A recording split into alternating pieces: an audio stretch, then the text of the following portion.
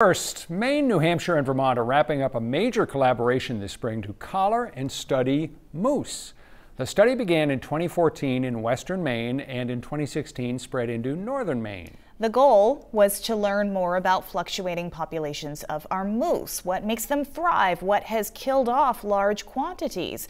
At times, the results have been surprising. So I sat down with the state's moose biologist to talk about what's come from the study and whether New England can actually do more to protect moose, an answer that may seem counterintuitive. You know, we did 605 moose to date, right? The majority of those captures are done with a helicopter, a low-level flying where they shoot out a net gun. So it tangles the moose up, they land the helicopter, they get out, they hobble the moose so the four legs are together and they blindfold it. And then once the moose is blindfolded, it's pretty sedate, so there's no drugs involved. This year we tried something new, so this is a collar that went on a calf. So we pad the collar, so as that calf grows and this deteriorates, it has more room. But we also made this, see how this stretches out? Oh yeah. So this stretches out with the surgical tubing, and then what's going to happen with these moose is that probably in less than a year, the surgical tubing will rot and this collar will fall off. It only takes a winter of data to help Maine's moose biologist Lee Cantor better understand populations. In Maine, we have a unique technique that we used where we caught 25 moose in the water. Looks like a nice bowl. So we basically drive up alongside of them while they're swimming, pull her back, do the ear tags, and then I have a little quick release that I do, and then she's off and swimming.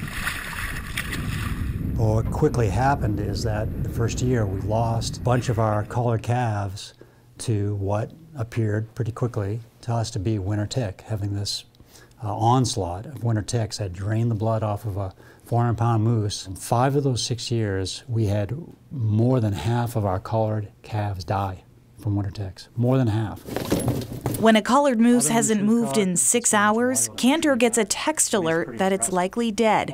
In the hour that we were at his office, he received 2 of those texts. But what we've seen in the last 7 years of our study is that winter tick, what it does is, I mean, if you have calves dying, they can't make it to their first year of life in May. So they're born in May, they come through their first winter, and then with the onslaught of ticks in March and April, that kills the calf, right? So we've done a number of stories about the tick population and it moving north. The winter tick is a different tick because all of its life stages all happen on one animal in the course of 1 year.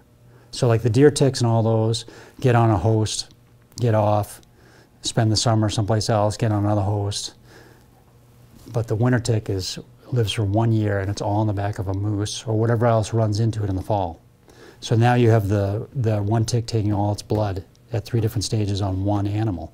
And that's what's so insidious about it. So what happens is these moose get as many as 60 to 90,000 ticks on them, right? When the ticks are feeding in March and April, the female alone, just one female, can take 1 mil of blood, okay? 1 mil. I mean, they're losing so much blood from being fed on by the ticks that the moose cannot replace that blood fast enough. Why the increase in winter ticks? Well, Cantor says a changing climate isn't helping. If it's a mild start to winter, which it has been lately, winter ticks stay higher on the brush with easier access to whatever's walking by. So where do we go from here? Where do you go with these results? The answer is a difficult one because there is no easy solutions. You cannot go out there and start spraying all of northern Maine to kill ticks, right? Because if you do that, you're going to kill everything that's out there. And moose live in a huge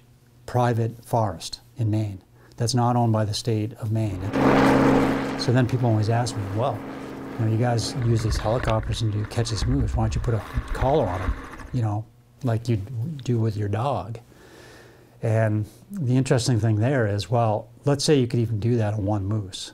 That, you know, it's a big cost. But beside that, we don't know the right pesticide that you put on a moose. It's not my dog that I have in my house where I can give my dog a pill every month. And I'm not making fun of people who have asked this. It's an important question, but it's not a feasible way to do things. And it's really interesting because our friends and neighbors in Quebec are doing a similar study that they started a year ago. And at their study, they initially caught calves like we did, and they treated half of their calves with something to kill the ticks. It didn't work. They all still had ticks on them. And so what we're advocating for doing in a very small area is to increase the harvest of moose in an area to actually manipulate that population and bring that population even lower to try and break the tick cycle. So you can see the problem here, which is people see less moose and then they say, you want to kill more moose, but we don't know ultimately what that will do. I think it's going to be fascinating in another 10 years to see how this plays out. I mean, the fact that they want to lower the population to try to kill down the population of those ticks, it makes sense, but it's a real challenge because every time you move a piece on the chessboard, it changes the overall game, right. And there are consequences, often unforeseen. I mean, I know something about the toll that ticks take on moose, but I had no idea 60 to 90,000 ticks on one moose. Yeah. It's upsetting, and those images are disgusting, but I mean, we have seen our own tick population grow in years, and it's fascinating to see what's happening in western Maine and northern Maine in the woods. You know what's also cool is the ingenuity that goes into simply, getting the moose so that they can study them. What they do along the water there, I thought that was really interesting, in the boats, and then of course with the lassos from the helicopters. Whoever came up with these ideas in the first place, really smart. Also, how cool are moose that they can swim, too? Yeah, and I mean, we all love moose, so we all have an interest in this. By the way, you can find more information about this study on the Maine Department of Inland Fisheries and Wildlife website. We have shared a link to that on our website and our mobile app. And one more note, Lee did ask us to mention, do not mess with moose out in the wild, especially if you see one swimming along your boat. Leave them alone.